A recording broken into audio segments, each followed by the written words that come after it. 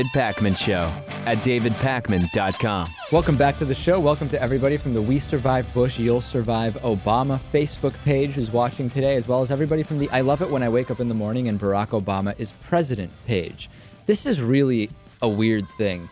Nancy Grace and Ashleigh Banfield from CNN were doing like a split screen interview. You know these interviews where it's like one person's in one location, one person's in the other, and they were talking about crime stories, including the story about the Cleveland kidnapping and you know, the whole story with Charles Ramsey, the witness, etc. And as people looked more closely at it, they noticed that they both were in Phoenix. And then as people looked even more closely, they realized that they were in the same parking lot, probably just a few feet away from each other. This is very, very weird. Let me show you a couple of images here. If you'll look at this one, and Natan, maybe you can pick this up. You see this red SUV drive behind Ashleigh Banfield and then immediately behind Nancy Grace. And it's abundantly clear that they're sitting in the same parking lot doing the interview. And then if we go to another one of these images, you'll see that the same truck goes by both of them simultaneously. And hard-hitting satellite interview. The funniest part is that in this shot, Nancy Grace is holding her earpiece like she's having trouble hearing.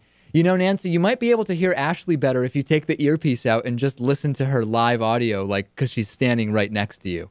Why would this even happen? Laziness, but actually, doesn't it even look like they might be on a green screen?